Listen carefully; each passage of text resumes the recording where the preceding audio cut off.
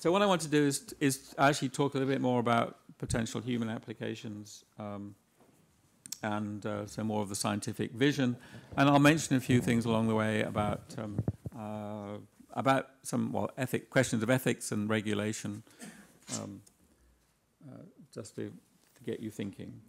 But I'm going to start by by saying this, which is, as a scientist, I would be failing my duty if I didn't suggest what might become possible with these techniques.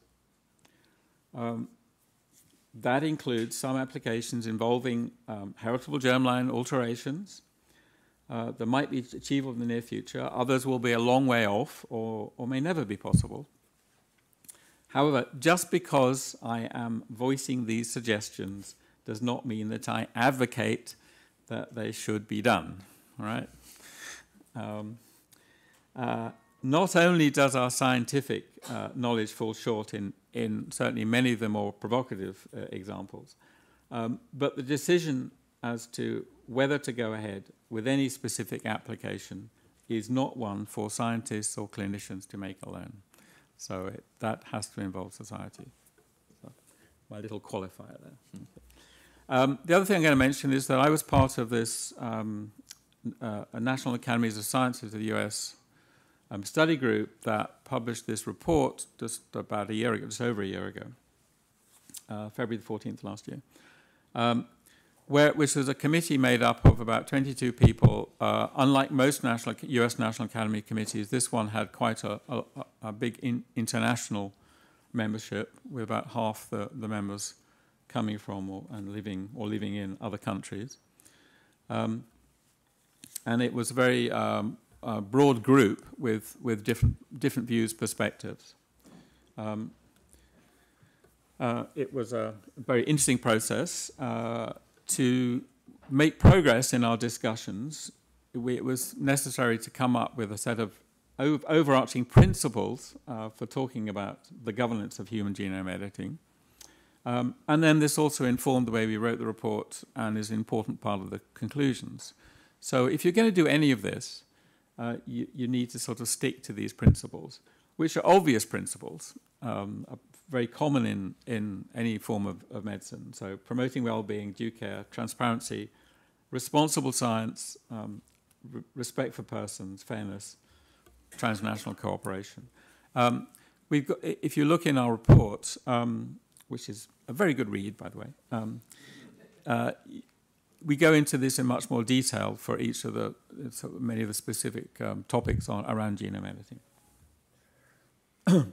So there are three major applications of genome editing with human cells. So that's basic research, purely laboratory work on cells and tissues. And then there are two clinical types of application. So there is somatic or non-heritable alterations in DNA in patients to treat or prevent disease. And then there's germline or heritable interventions, again, to treat or prevent disease. So I'm going to start off with the basic research angle, because this is sort of important. So these are experiments, if you like, to understand human biology. That can be done in the lab. They can be done in vitro. So you can study the role of specific genes, actually in different contexts using different human cells. These methods can be used to make a mutation or to correct a mutant gene in a patient-specific cell line, including these so-called induced pluripotent stem cells. Induced pluripotent stem cells, these iPS cell lines, so they correspond to a very early embryo-like cell.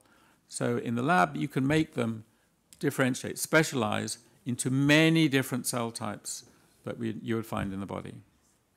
So they're a very powerful way of studying diseases and how they develop in humans. So we have a big deficiency of knowledge, certainly for diseases that arise during embryonic development, but using these cells allows you to get some relevant information. You can also use these cells for screening for drugs, for conventional treatments. So they are very powerful. And then you can do other things. You can have organ-specific stem cells, which you can use. So stem cells from the gut, for example, which you can grow in culture and model aspects of gut development or function. You can make little organoids corresponding to a whole variety of different tissues now and study the role of genes in that context. So it's not just a simple cell culture. It's actually three-dimensional structures with characteristics of human organs in the lab. You can make actually quite complex tissues from these cells, brain-like structures, eye-like structures, kidney-like structures. So you can study really quite complex aspects of human development and physiology. Okay. So if you can do all of this with human cell lines in the lab, why not also use the techniques to study early human embryo development and other germline cells? So a lot of what we know about early mammalian development comes from studies in the mouse. So on the top is the first few days of mouse development. On the bottom is first few days of human embryo development. They start off looking very similar, but there are differences already in terms of the timing of events. Timing is when cells divide, when the genome starts to be, the new genome starts to become active, for example. As you go later, and so up to this point is all pre-implantation development, and then on the diagrams on the extreme right are shortly after the embryo is implanted in the uterus. Now you see very distinct differences. The organization of the embryos look very different. It's the blue cells, by the way, that are going to give rise to the embryo proper and ultimately the child born, or the baby mouse born. So the structure looks very different, and there are even different cell types. So, for example, the cells on the outside, which are going to give rise to the trophectoderm, which gives rise to much of the placenta, in the mouse, you have a population of cells called trophoblast giant cells that are very important for interacting with the tissue of the uterus, the lining of the uterus. In the human, there's no such cell, but they have a different cell type called syncytial trophoblast, which does the same thing. So there are many differences just morphologically.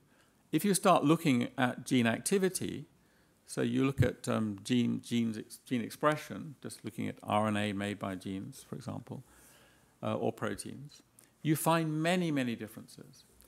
And those differences include genes and pathways that we know are essential for early mouse development, but those are inactive. They're not working at all in the early human development. So there have to be different genes involved in early human development.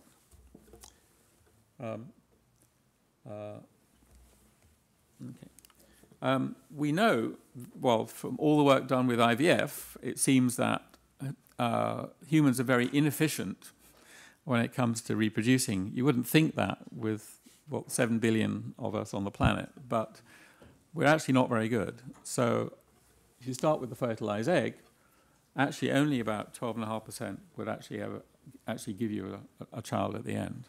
And in many cases, you have a failure during very early development. About half fail to reach this so-called blastocyst stage that's able to implant. And then of those, about half fail shortly after implantation. And in many cases, it's not known why. So my colleague at the Francis Crick Institute, Kathy Narkin, has been interested in these differences between human and mouse embryos and in trying to find out more about the biology of the early human embryo. Understanding that biology might allow improvements in IVF techniques and perhaps deal with this high rate of loss of embryos. So she wanted to do proof of principle experiments to ask the role of a specific gene initially, which is a gene called OCT4. Don't worry about it, but it's a gene that it's a transcription factor. Its role is to turn on many other genes. And it's expressed at the blastocyst stage in just the small group of cells that are going to go on to give rise to the embryo proper. But actually, in the human embryo, it's expressed in all the cells of the blastocyst earlier. In the mouse, we know what this gene does and its role, and so she wanted to say, well, is it really got the same role in the human embryo? Her experiments, I should say, are all just of these, focused on these pre-implantation stages of human development. So 1 cell, 2 cell, 4 cell, 8 cell, 1632 cell, and then that's an early blastocyst on the bottom right. So she used, I'm not going to go into any more detail on this, but she used the genome editing methods, used CRISPR-Cas9. She tested out all the components thoroughly in cell lines and in mouse embryos first, chose the most efficient ways of doing this, and used the genome editing methods to inactivate, make mutations in this OCT4 gene. And if you look, the top sort of dark blue line is essentially the control. So this is showing that you get about 50% of the embryos, the control embryos, that were injected with just the Cas9 enzyme, but not the guide RNA, made it to blastocyst stages. And that's the same rate that you would get if you'd done nothing at all in early human embryos in culture. You get 50% going to blastocyst. When she injected the guide RNA and the Cas9 together, the numbers that reached sort of blastocyst stages were only about 20-25%. So many of them were failing to get that far. And it turned out that those that failed to even reach blastocyst stages, the OCT4 gene had been inactivated in all cells in the embryo. And this basically showed that the OCT4 protein acts earlier than it does in the mouse, and probably in these trophecta, the cells on the outside, as well as the cells on the inside. So there's a difference between mouse and human. Those that did make it to blastocyst stages didn't do so very well. They kept sort of trying to make a blastocyst and then collapsing and trying again and collapsing. And it turned out in these cases, the genome editing methods had worked, but not in all cells. So there were always 1 or 2 or a few cells that were still expressing, still had an active OCT4 gene.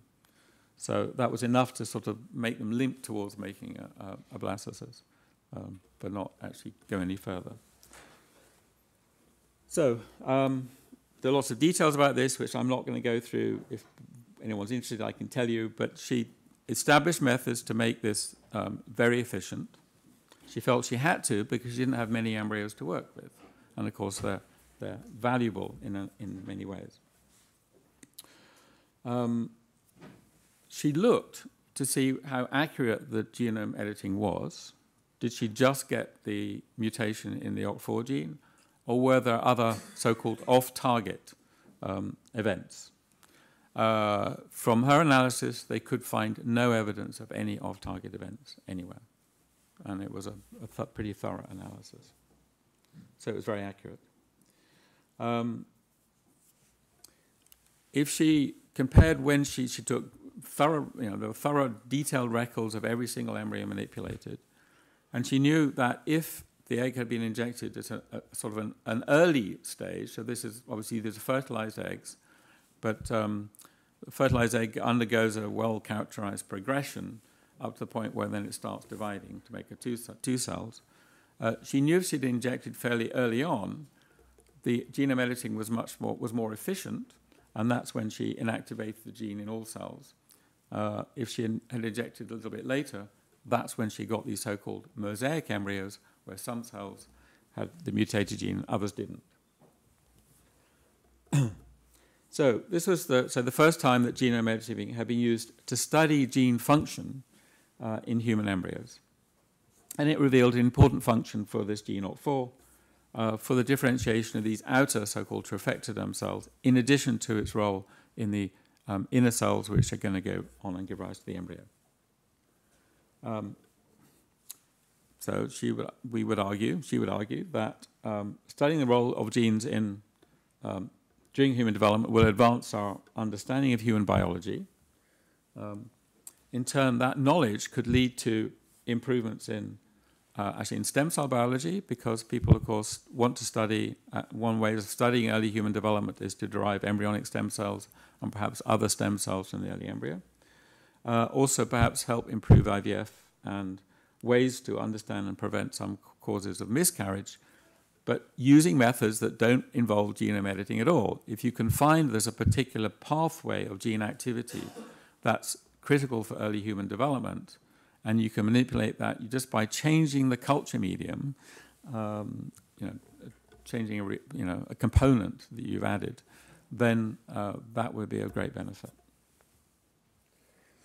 So are there any cons, anything against research using genome editing on early human embryos in vitro? I personally think not, as long as the work is conducted well and with appropriate ethical approval and oversight. Genome editing used in this context is exactly the same as any other type of, as using any other type of method on an early human embryo, which is going to be kept in vitro and never implanted in a woman. So it's not doing anything that's worse, in my view, than any other technique. So it's no different really from other research that has led itself to in vitro fertilization, IVF, and methods such as pre-implantation genetic diagnosis, PGD. I think Kathy's work set a standard of how this work should be done. And that included openness, so the whole process was open. You can find all her consent documents, all her approvals are all available online.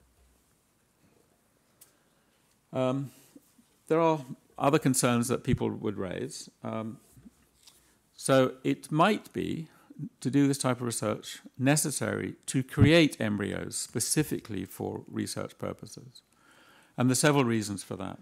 It's difficult to obtain now one-cell embryos, fertilized eggs, for research, because actually many IVF clinics now culture embryos for several days, often up to the blastocyst stage, and then choose which embryos to implant, which means there are relatively few available at the early enough stage.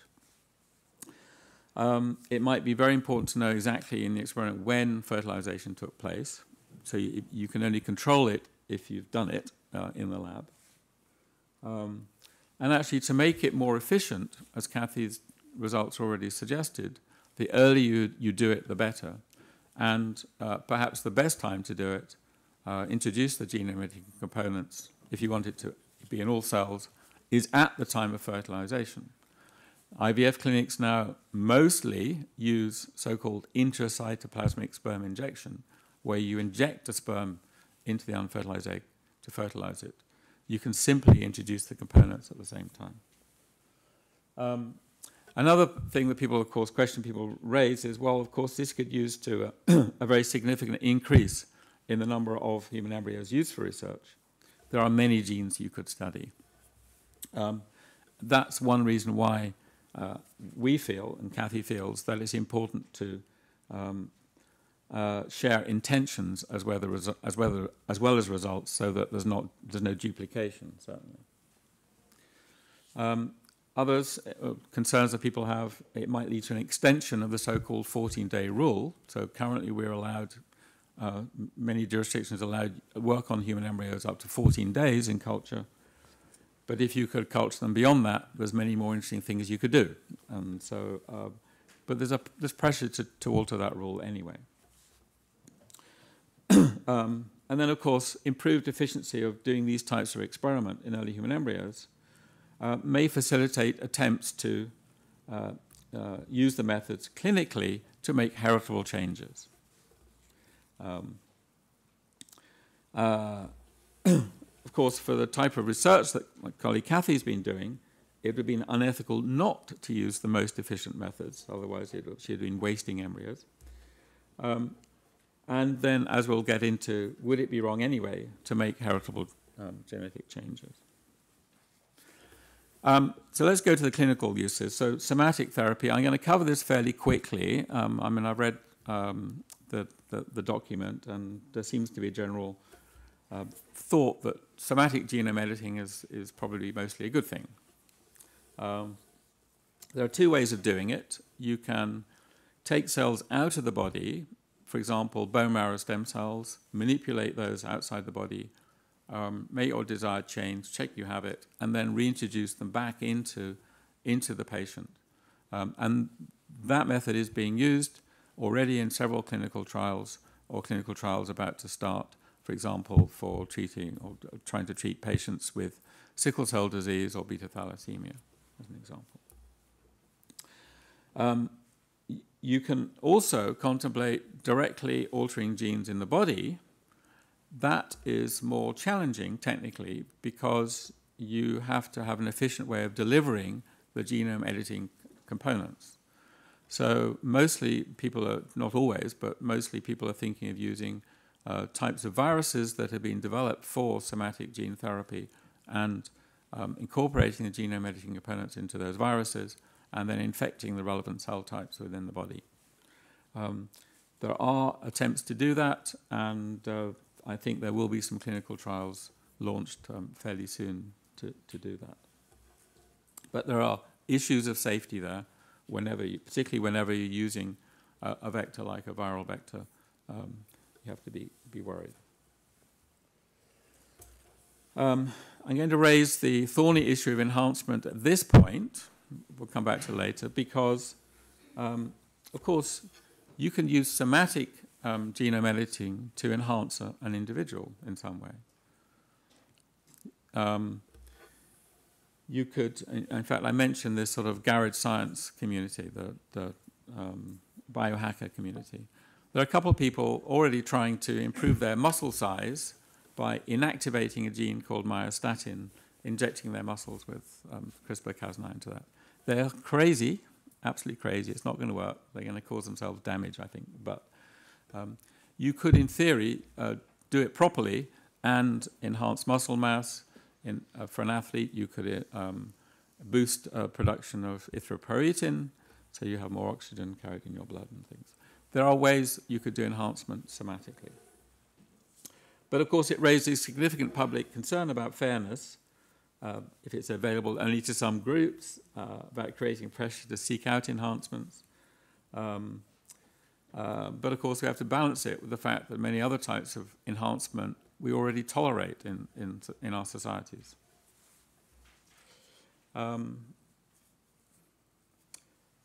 But the range, at least at the moment, of possible approved therapies for enhancement seems rather limited. I guess our National Academy study came out very strongly against forms of enhancement. So this is making changes beyond ordinary human capacities or anything outside of treatment or prevention of disease and disability.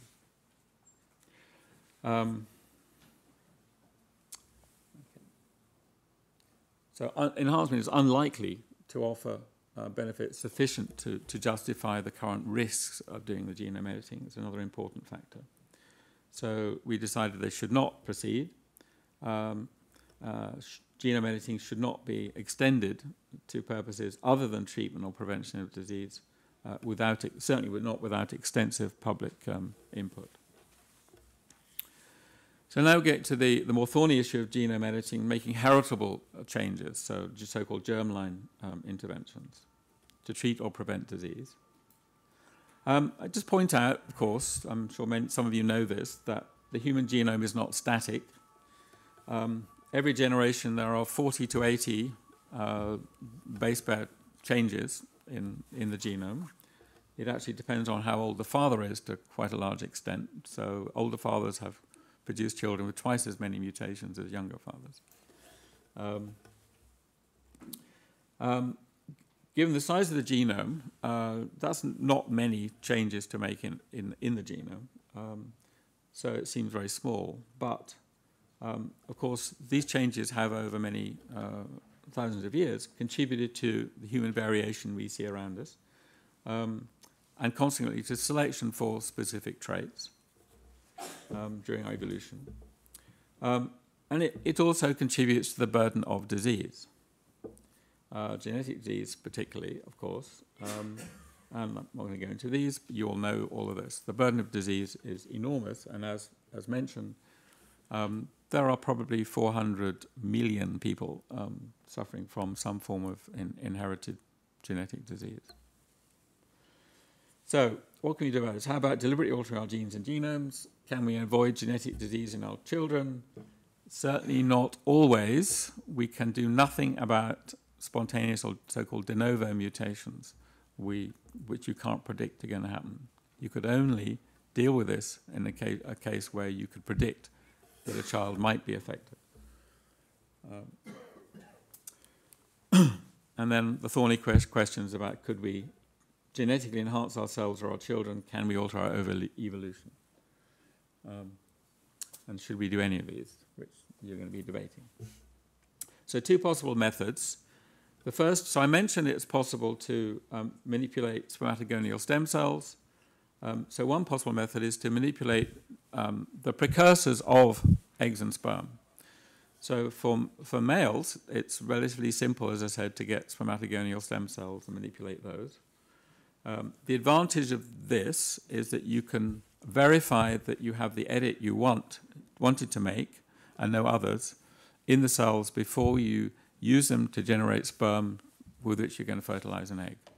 So you know what you've done in advance.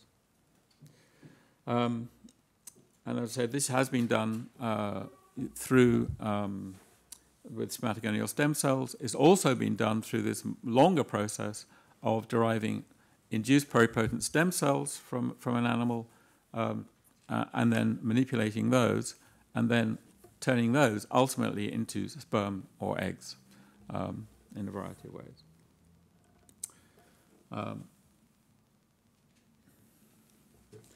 The other method, of course, is to directly introduce the genome editing components into the very early embryo.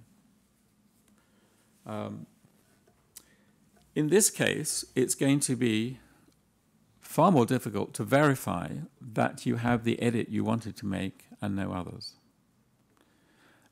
It's particularly going to be difficult if you have a problem of mosaicism, where not all the cells in the early embryo have been edited.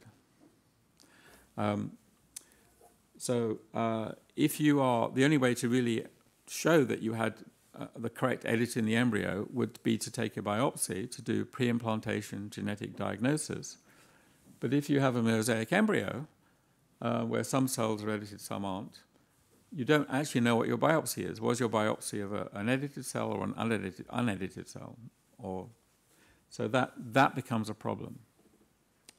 And currently, the methods that we know of carry this risk of mosaicism.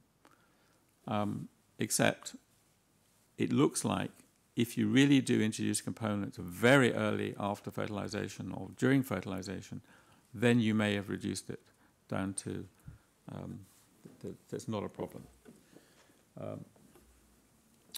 All 3 genome editing approaches that I have mentioned have now been done with early human embryos. So that's relying on the non-homology end joining, for example, my colleague Kathy's experiments. The homology directed repair was done and was successful in a few cases in some experiments done in China. And the base editing, also experiments done in China, has been attempted and it clearly worked. Not very efficiently, but it did work. These other studies didn't actually take the trouble to make the methods efficient. So that's why I'm saying I think we can improve the efficiency to really make it work. So the methods are still not safe to use. Much more research is needed. However, I think given the rate of change, how fast things are developing in the science, I think their methods will be made to work really efficiently and safely. I should point out there was a paper published towards the end of last year by Shukat Metalipov and colleagues, which claimed to have got homology-directed repair to work essentially 100% efficiently in human embryos. There's some doubt about this paper. He may not have actually corrected the gene mutation that was coming in from the father, but had so-called allele dropout, where actually he couldn't detect the mutant allele because there was a huge deletion. So he may have had this non-homology end-joining process had worked instead, but actually led to huge deletions. And that he needs to look again at all the data, which he's taking a long while to do. However, he introduced the components along with the sperm at fertilization, and you can conclude from his data that it was very efficient, so 100% in most cases. So when might it be appropriate to use genome editing rather than alternative methods such as pre-implantation genetic diagnosis? We're going to discuss these concerns on this slide, so I'll just mention them, but I'm sure we'll get there. Multi-generational risks, of course, but also possible benefits. A need for and possible difficulty of long-term follow-up, lack of consent by affected persons, notably the future child, the degree of intervention in nature, affecting acceptance of children born with disabilities. If you have a method you could use to stop that, will that cause a problem? And a step towards enhancement of for designer babies. I could go through myself each of those and challenge them, but we'll do that later.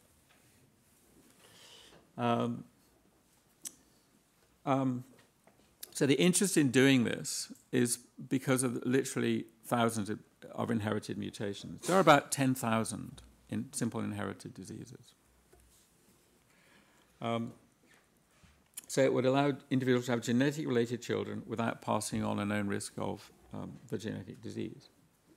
However, in many cases, of course, you could use pre-implantation genetic diagnosis or prenatal diagnosis with selective termination. Now, I say in many cases, but also, of course, you can't use those techniques in several countries. So again, you have to think which country you're talking about as well. And those methods are unacceptable for some individuals. And there are cases where you can't actually use PGD to retain a parental genetic connection, but avoid having a child with a genetic disease. And just to run through a few examples. So there are rare individuals who are homozygous for dominant mutations. So these are mutations where having just one copy gives you the disease. A classic example would be Huntington's disease, but there are many examples, other examples. So there are rare individuals in particular clusters in different parts of the world where there are, say, clusters of individuals who are homozygous for Huntington's disease, because that disease is very common in that particular area. They cannot have a child who is not going to get Huntington's disease. There are rare occasions, in, again, specific populations, where both members of a couple could be homozygous for a recessive mutation. So that's where you need two copies mutated to give you the disease. There are cases where mutations affect fertility, so women gives rise to relatively few eggs and therefore relatively few embryos, and it becomes very difficult to do PGD to select an embryo that's going to be free from disease. The so-called savior siblings, where a couple decide to have they have a child already who is suffering from a disease that could be cured by, for example, a bone marrow transplant from a second child. This is so-called savior siblings. But actually, often it's a very inefficient process, because if you have to select an embryo both for to be missing the disease, genetic disease, and to be an immune match to the existing child, it becomes very difficult. Genome methods, some people would argue that genome editing methods may in fact turn out to be more efficient and perhaps more reliable than PGD in some cases. and some people, they may be more acceptable because you're not actually destroying any embryos, in theory. Savior sibling, this is just one example very quickly. This is a group of families, 8 families, with a similar type of disease being studied in Harvard, going through this clinical process in Harvard. And this gives you the sort of figures involved. 8 families, the whole program, they each had to undergo multiple cycles, about 5 cycles of IVF, which is a lot. Total number of oocytes retrieved, 524, embryos, 299, all the way down to only 1 baby born who could be a savior sibling. So only 1 family had a savior sibling who could be used to rescue their first child. Very inefficient process. If you could have used genome editing to solve the genetic mutation problem, then you would have increased that efficiency. So I'm often asked which gene variants, which mutant alleles might be relevant for correction via germline genome editing. It's very difficult to answer that question because you could say, well, it could be a common diseases such as cystic fibrosis, Duchenne muscular dystrophy, hypercholesterolemia, and all these others that are very common. Or it could be diseases that are generally very rare but exist in clusters, so high frequency in specific populations, and that would include things like Tay-Sachs, Huntington's. But as I said, there are probably over 10,000 single gene disorders. So my view is generally going to depend on who's standing in front of the clinician wanting to have a healthy child free of genetic disease. An important point to make is that as our ability to treat people who have genetic diseases like cystic fibrosis, Duchenne muscular dystrophy, etc., improves through conventional treatments and also through somatic gene therapy, using genome editing techniques often, there are going to be many more children surviving to reproductive ages with these diseases than we've had before. These individuals who now are able to have children, because they're old enough and fertile, will probably not want to pass on even a single abnormal copy of a gene to their children. So not now maybe, but in a generation's time, you will see a significant increase in the number of people for whom these techniques could be appropriate.